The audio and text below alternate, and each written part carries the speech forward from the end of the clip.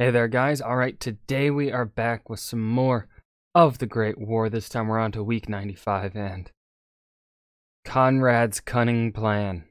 You already know how I feel about Conrad and his supreme intellect of military planning, hiding in plain sight. Before we dive in, though, make sure you go and check out the links in the description box below. I would love it if you joined the Discord and followed me over at Twitch. Okay. Oh, this isn't gonna go well. This is gonna be bad. I already know it. Conrad does not have good plans. He has awful plans. He's stupid. Very stupid. Let's dive in. The Italian front has been active in bursts for the past year. Yes, with the 100th battle of the Isonzo River. Because, again, if it didn't work the first 90,000 times, it'll work the 90,000th and first time, surely. All of the big action being Italian offensives. That pattern changes this week. For this week, the Austro-Hungarian Empire strikes back. Oh my god, so they'll do what the Italians have been doing. I'm Indy Nidell. Welcome to the Great War. Last week began the death march from Kut al-Amara, when the 12,000 British and Indian troops who had surrendered to the Ottomans after a 5-month siege began the long march to Anatolian prison camps. Meanwhile, Belgian and French citizens in German-occupied territory were being sent as workers to Germany, while at Verdun, where the battle raged on, the French began preparations for a new offensive. The Italian front had been quiet, but it wasn't any longer. The Austrians had been passive for the past year on the Isonzo River, even after 5 battles of that river's name. General Svetozar Boroyevich von Banya believed his best offense was a good defense. But this didn't sit so well with Austro-Hungarian Imperial Army Chief of Staff Conrad von Hotzendorf. No, of course not. I mean, we should totally listen to Conrad von Hotzendorf and his ideas because, you know, he's totally not been an absolute failure every step of the way. Now, he wanted to take the battle to the Italians, whom he considered traitors for joining the Entente powers. Toward the end of 1915, he had begun obsessing about an attack out of the Tyrol towards the sea. His forces would surge out onto the plains, and when they reached the sea near Venice, they would cut Italian supply lines. And unless Britain, Russia, or France could hurry to the rescue, Italy would fall. Well, that was the idea. He figured he'd need 16 divisions to have a 2-to-1 advantage over the Italians in the Trentino, which meant that he would need German help. So back of course he would. In December, he'd sat down with German Chief of Staff Erich von Falkenhayn to argue his case. And Conrad felt that even if Italy didn't surrender, the front would be shortened so much that 200,000 Austrian troops would be freed up to fight elsewhere. Now, disregarding the fact that Germany was not actually at war with Italy at the time. Wait, really? What? Falkenhayn said no anyhow to sending German troops. For one, he thought that Conrad seriously underestimated the amount of men needed for success. And for two, he was planning his own big offensive at Verdun and didn't think it worthwhile to divert troops. But Conrad had a bee in his bonnet about his plan, and he had slowly been building up for it for months. He had Boroyevich send over 4 of his best divisions and loads of heavy batteries. He had also taken 5 divisions from the front in Galicia against Russia, against Falkenhayn's express orders, and had managed to scrape together 15 total divisions and over 1,000 pieces of artillery by March, and had been waiting and waiting for the weather to allow his attack, which would have to capture ridges and peaks 2,000 meters high. The commander of the Italian troops in that sector was General Roberto Brusati. Well, I mean, okay, I guess at least Conrad is properly planning this time around. You know, he's putting some time into it this time. Like, maybe he's thinking things through now. Well, maybe he's had some character development since the fighting in the Austrian-Hungarian mountains against Russia. In mid-February, he had said to Italian Army Chief of Staff Luigi Cadorna that an Austrian buildup was going on and asked for reinforcements. Cadorna said, no dice.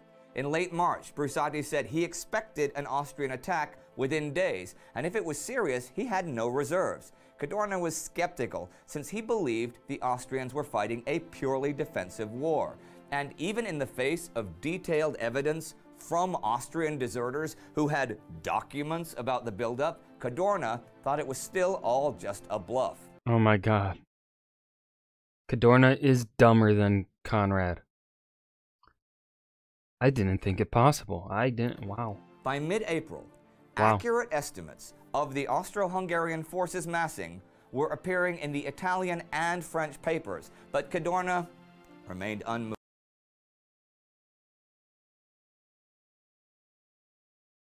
How can you be so stupid? How? How? Okay, he wasn't entirely stupid here. He Are we sure? did write to French leader Joseph Joffre in late April and say that he thought the Austrians were up to something and asked for support, but the French were busy with Verdun. Cadorna also visited Trentino for the first time since September, but refused to meet Brusati in person. And then guess what? Cadorna appealed to the king and had Brusati sacked. And at dawn, on May the 15th, 1916, Conrad von Hotzendorf's big Austrian guns began to roar, and the Trentino offensive had begun. And in spite of the preparations being written up in the press for all to see, Austria-Hungary still had the element of surprise, thanks to Cadorna. They overran the Italian lines on a front 20 kilometers long, and the Italians began to retreat. Cadorna scrabbled to transfer men over there as quickly as possible. The Italians were forced back throughout the week. They were pushed south of Rovereto the 15th. They evacuated Zugna Torta the 18th and retreated from the mountains. The Austrians claimed 6,300 prisoners.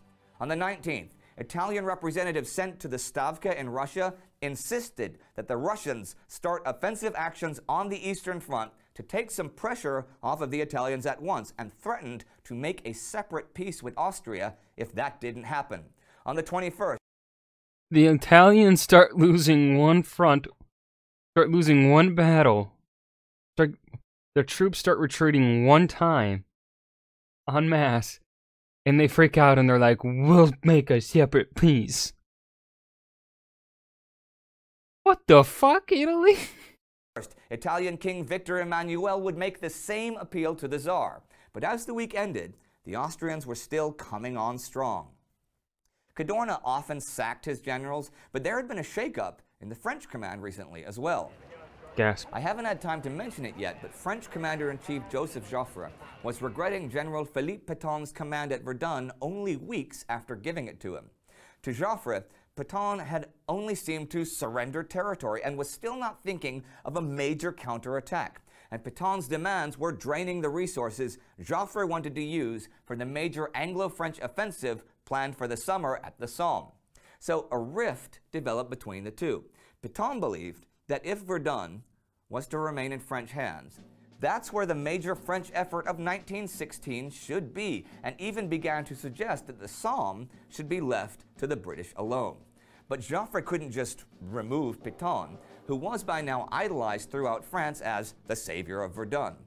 At just the They're still fighting the battle, and they're already calling them that?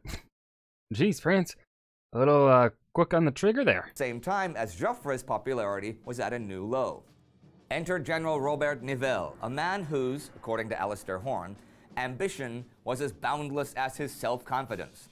I'm going to paraphrase Horn here for a bit. Nivelle was actually a triumvirate.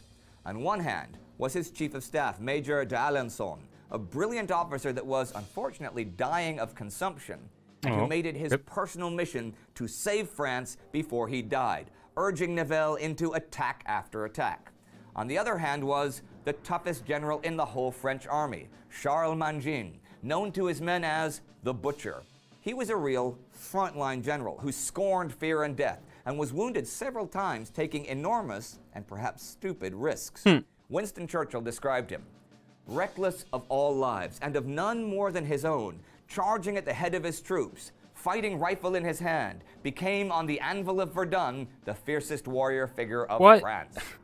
At the end of March, the triumvirate had been transferred to Verdun to command troops on the right bank of the Meuse River. and over the following weeks they launched a multitude of small-scale attacks. Now, Horn says these were probably less effective than Pétain's defensive posture on the left bank, but Joffre was very impressed, and now he had an opportunity. Instead of firing Pétain, he promoted him. On April 19th, Pétain was told he was to take over Army Group Center, and Nivelle would take over the Second Army at Verdun. So Pétain would be in indirect control of things, but Nivelle would be on the spot. Pétain was furious, but what could he do? And on May the 1st, General Nivelle took over. And a little note about something that happened this week not too far from Verdun in Alsace. A German reconnaissance plane was shot down by a plane bearing the tricolor on its wings, but on the fuselage was painted the head of a Native American brave in full war feathers. The pilot was Kiffin Rockwell from Asheville, North Carolina, and this victory was the first scored by Escadrille Americaine, soon to be known as the Escadrille Lafayette, a French fighter squadron composed of American volunteers.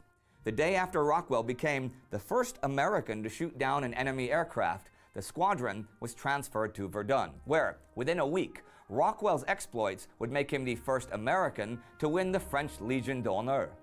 And here are a couple of notes to round out the week. From the But as we saw with the year of his death, I don't think he's making it out of Verdun as a guest. 13th to the 17th, Russian warships, seaplane carriers, and 50 transports transported 34,000 reinforcements to the Trabzon area.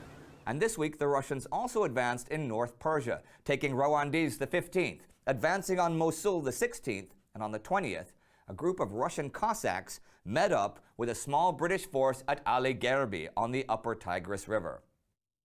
So the week comes to an end, with American pilots in the skies over France, some Russian advances in the south, and a new Austro-Hungarian offensive, which nobody could have seen coming, even though everybody saw it coming. Newspapers aren't always reliable, but when your nation's and your allies' nations' papers are printing frighteningly accurate accounts of the enemy's buildup for an attack, maybe it's the time to listen to your subordinates. But Luigi Cadorna did not listen to his subordinates, and when they questioned his judgment or leadership, he fired them. And now his armies and the Italian people were going to pay the bloody price.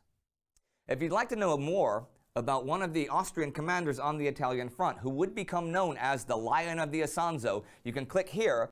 Now, okay, that was Conrad's cunning plan, which actually seems to be working. Hiding in plain sight, the Great War Week 95. Luigi Cadorna is the biggest dumbass of the war so far. We'll see if that trend continues. Thank you guys for watching. I hope you guys enjoyed. Remember to hit that like button and subscribe for more. And I'll see you guys in the next video. Peace.